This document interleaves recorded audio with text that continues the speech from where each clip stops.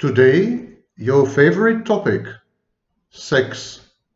We're going to discuss sexual sadism, sexual masochism, and the difference between these two and BDSM. Now, BDSM is a very confusing catch-all phrase because it includes SM. SM means sadism and masochism or Sado-Masochism. But actually, BDSM is not the same as classic overt sexual sadism and classic overt sexual masochism, and I will try to help you disambiguate a bit. Both laymen and scholars confuse sexual submission and masochism. They think that a sexually submissive person is a masochist. Sexually submissive person is also known as a sub or a bottom in the parlance of this community of BDSM and assorted characters. But sexual submission is not the same as masochism. Similarly, sexual domination, dom or top, sexual domination is absolutely not the same as sexual sadism. All four, sexual submission, sexual masochism, sexual domination, and sexual sadism, all four of them are consensual practices. I'm not talking about sadistic rape, but I'm talking about consenting adults. Consenting adults who participate in these practices, enjoy them, get aroused by them, and seek them actively. But there are important differences. Submission and domination are usually intradyadic practices. In other words, they take place in couples. They involve intimate partners. Submission and domination are rarely conducted in public. In other words, they are not exhibitionistic. Exhibitionism is a totally different behavior, totally different complex of traits and behaviors, which is not necessarily attached or attendant upon submission and domination, actually very rarely.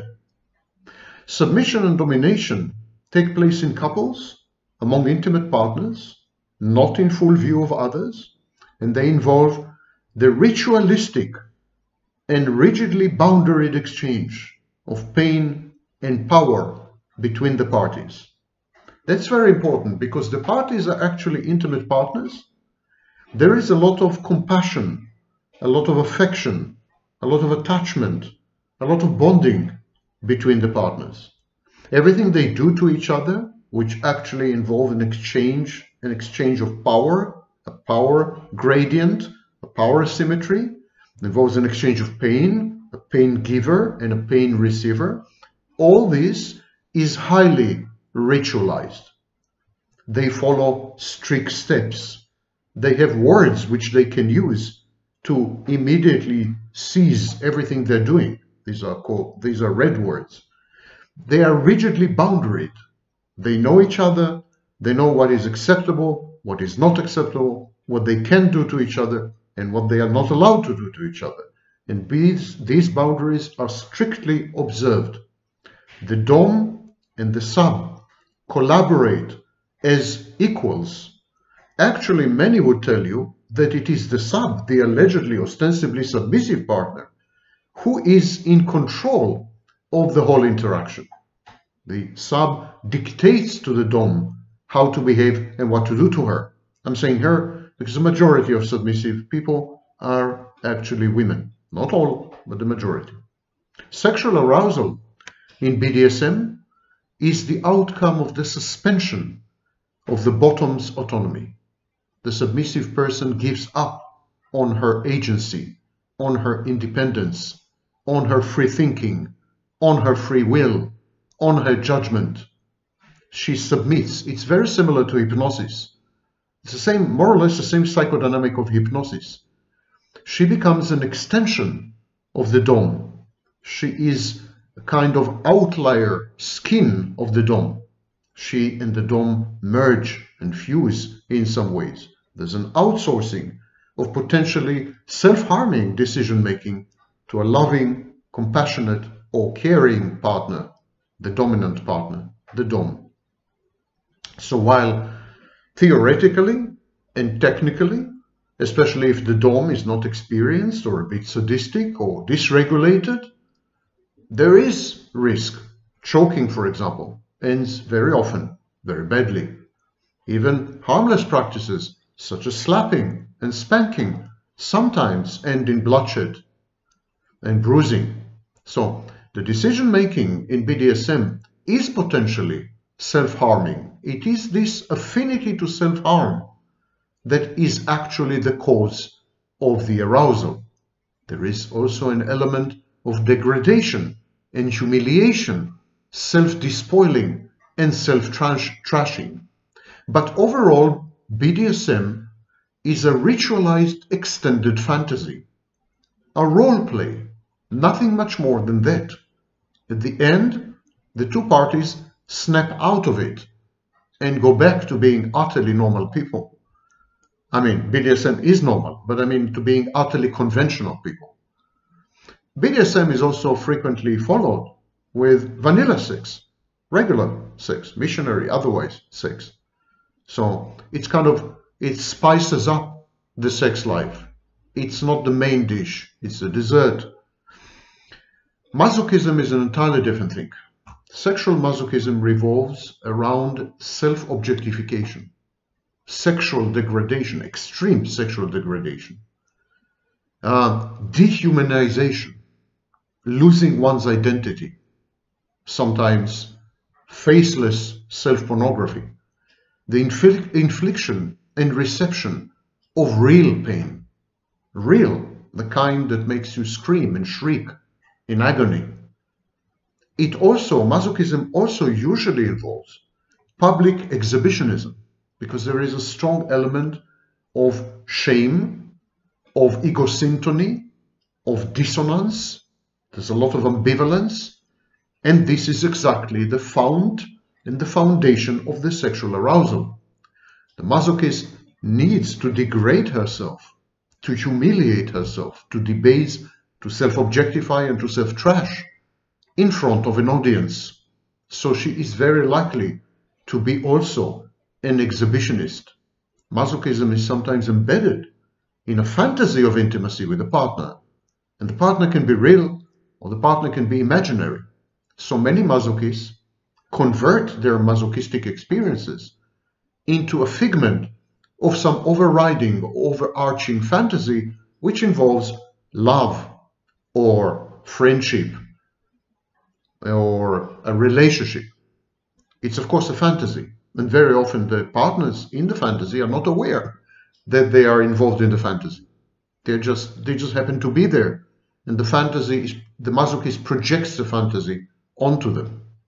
Physical pain and physical despoiling are the forms of arousal of the masochist. And some masochists are into humiliation or transient, choreographed helplessness, but the majority of masochists are more body-oriented, they're more somatic. So the locus of the arousal is in the physical pain. Now, this is not the case in BDSM. In BDSM, the emphasis is not about pain.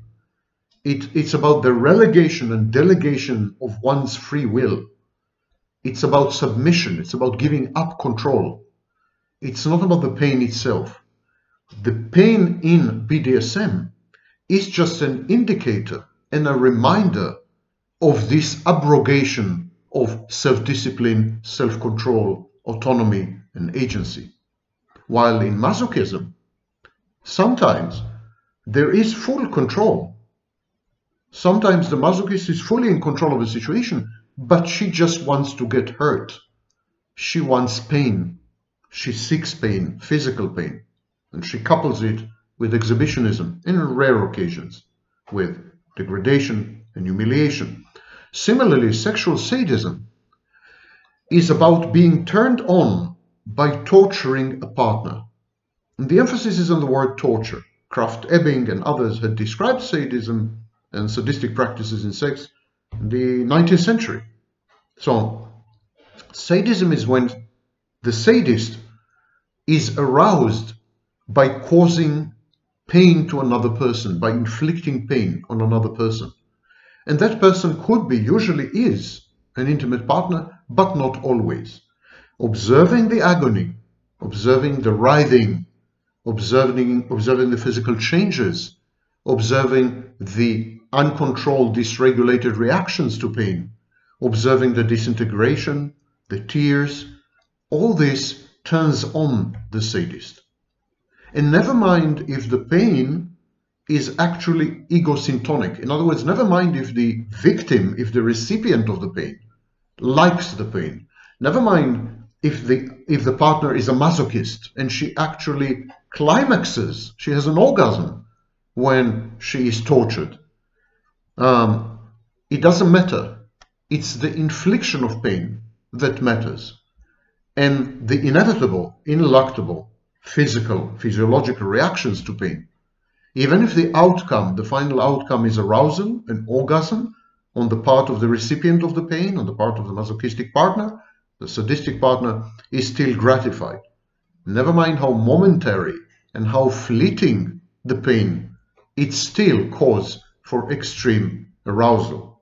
Now, the pain in sexual sadism need not involve humiliating the partner and does not usually involve public exposure. But if the partner is averse to public exposure, is against exhibitionism, if the partner does not seek humiliation, then of course subjecting her to humiliation and to public shaming and to public degradation are forms of torture. So paradoxically, normally a sexual sadist and a sexual masochist would engage in the exchange of pain. But if the masochist is averse to public degradation and public humiliation, if she happens to be not exhibitionistic, the sadist will exhibit her. He will degrade her publicly. And if she is not into humiliation, the emphasis of the sexual sadist would be on humiliation. The sexual sadist would go anywhere that inflicts discomfort and pain on his partner. Now, the partner doesn't always have to be a sexual masochist. Many sexual sadists engage in their practices with totally normal, non-masochistic partners. And many sexual masochists have partners who are not sexual sadists. But these kind of arrangements don't last long. Ultimately, sexual sadists and sexual masochists gravitate towards each other. There are even communities and underground communities with extreme practices like blood drinking and so on. So they gravitate towards each other. They find each other in special clubs, in special venues. But though the BDSM community also has special venues and special implements and special practices and special rituals, BDSM is a much more benign form. It involves sex tangentially. It's not about sex. It's about submission and domination in ways which do not breach the boundaries of the intimate partners involved. Not so sexual sadism and sexual masochism. There, the breach of boundaries, physical boundaries, mental boundaries, emotional boundaries, and behavioral boundaries.